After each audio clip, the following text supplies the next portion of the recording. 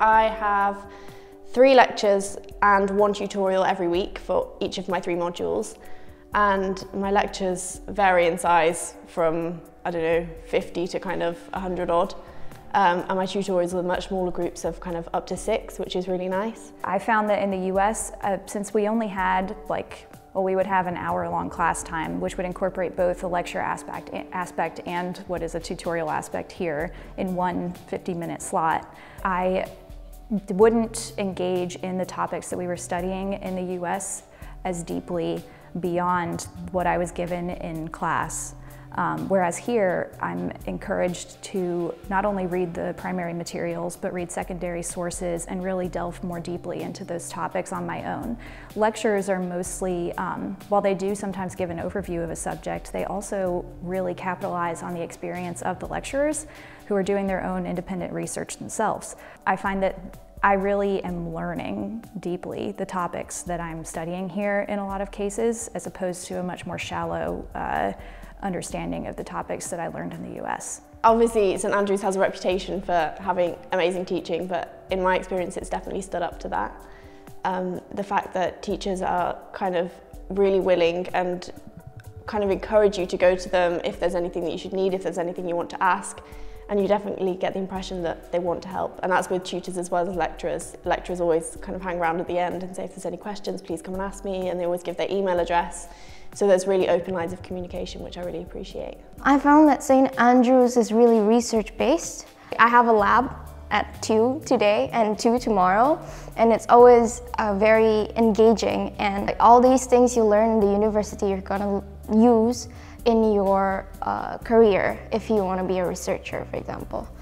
Beyond lectures, we have tutorials every week where we split into much smaller class sizes and discuss the topics at hand. I especially actually love tutorials because just having that space to discuss topics with other students and with lecturers as well is just really refreshing, and it's so important because I guess especially with sustainable development and international relations, there's a lot of discussions about very topical issues, and to really have that deep discussions around what's happening in the world and how we can deal with that, and what are the answers, and grappling with really difficult questions is really rewarding. And I feel like I really get the opportunity to engage with the material and engage with the tutors, and also I get to benefit from the knowledge of my tutorial mates.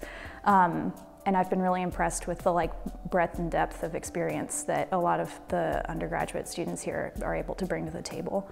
So for English especially, we kind of have a group of 6 of us, and it's an opportunity to discuss kind of the parts of the text that we want to discuss. So whereas the lectures are obviously led by what the lecturer has prepared and different themes that they want to discuss, the tutorial's kind of a more open space where it's really easy to ask questions about things that you don't understand or things that you're just interested in.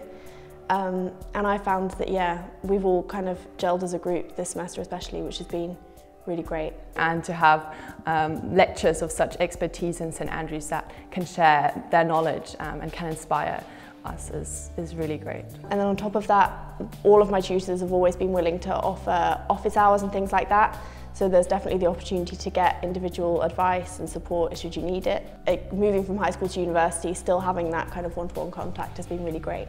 I kind of always knew exactly what I wanted to study, and the thing with colleges in the States is that most of them you have to take core classes, and I knew, for example, that I wasn't really a big fan of biology and I never wanted to set foot in a biology lab again.